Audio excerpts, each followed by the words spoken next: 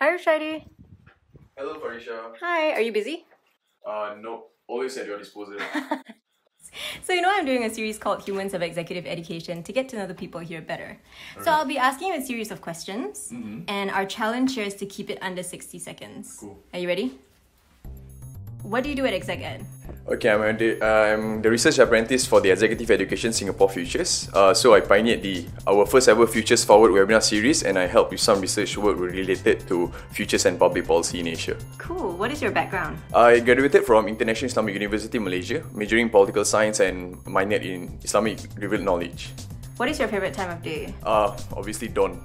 What book did you recently finish? Homeless by Liana. What is the one talent you wish you had? Maybe to focus attentively. Which fictional character would you want to be? Mystic. What is your favorite type of music? Pop. Nice. What are your top 3 things on your post-COVID bucket list? Going out maskless, travel, and social gathering. How do you normally end your day? By watching some educational TikTok videos. Nice. Thank you so much, Rusyaidi. Yeah, no